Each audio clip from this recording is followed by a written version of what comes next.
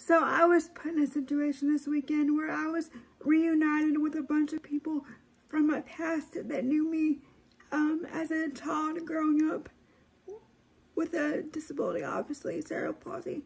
And one of their remarks that I heard constantly is, "Whitney, I can understand what you're saying, and you're speaking so clearly," because I was so tight and spastic growing up that I could barely get any words out.